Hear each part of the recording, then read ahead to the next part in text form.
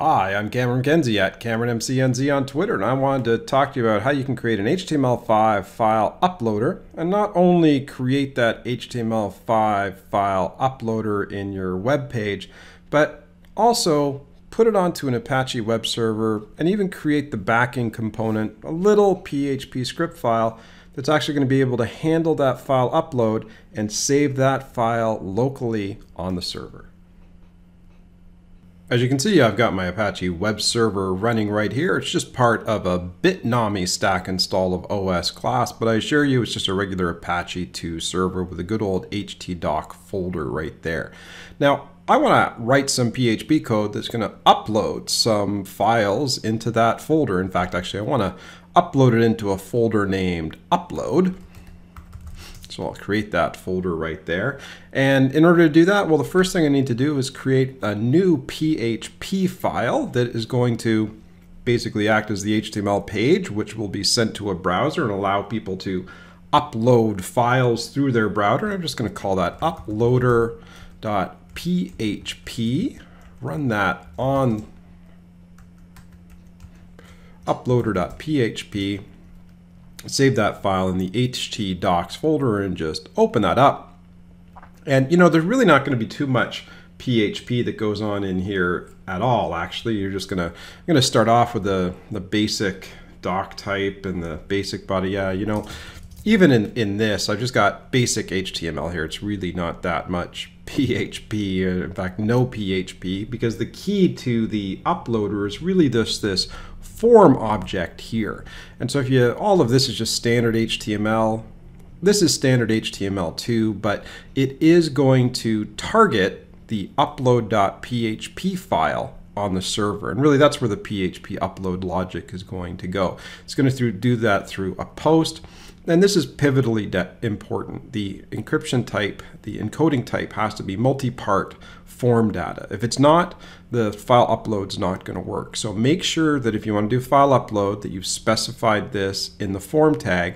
Furthermore, the input type has to be file. Notice the type is file, the name is file. The file is the name file is going to be used to obtain the data on the server.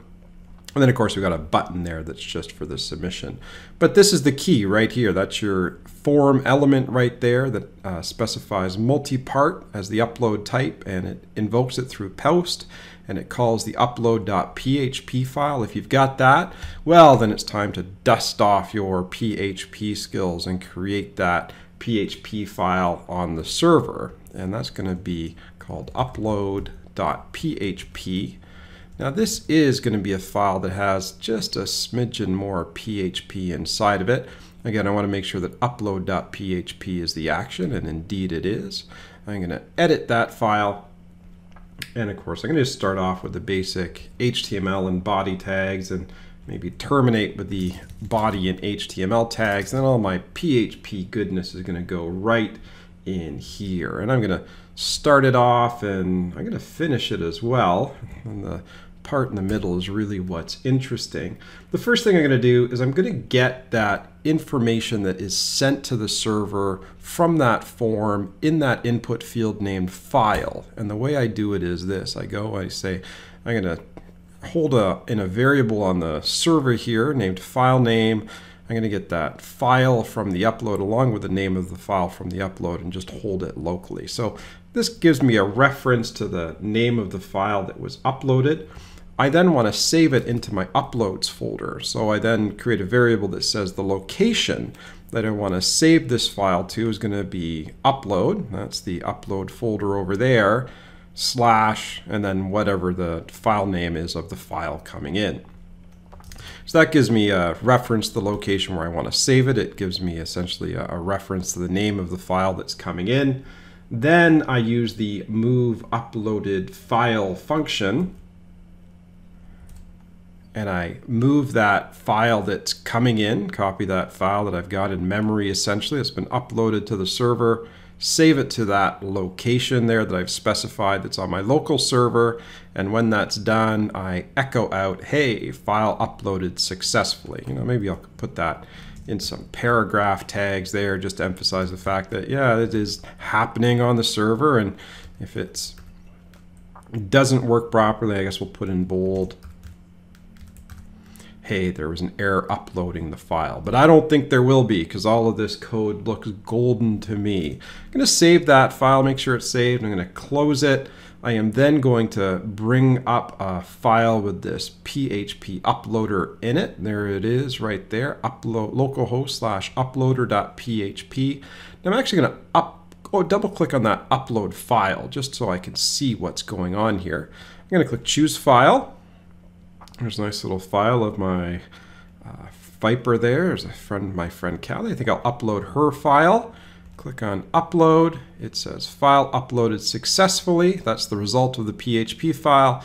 And there's Callie Jones smiling at us. I think I might even pick a photo of that Viper there and upload it as well. That's the way I feel every time I pick up the keys. That's uploaded. The back button. Take a look here and maybe even a little picture of that book there. Anyways, that shows you that indeed this is working properly and working successfully, and that's all there is to writing a pure PHP based upload.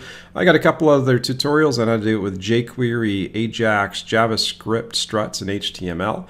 But if you want something really simple that works on the Apache web server, you can't beat a simple PHP file.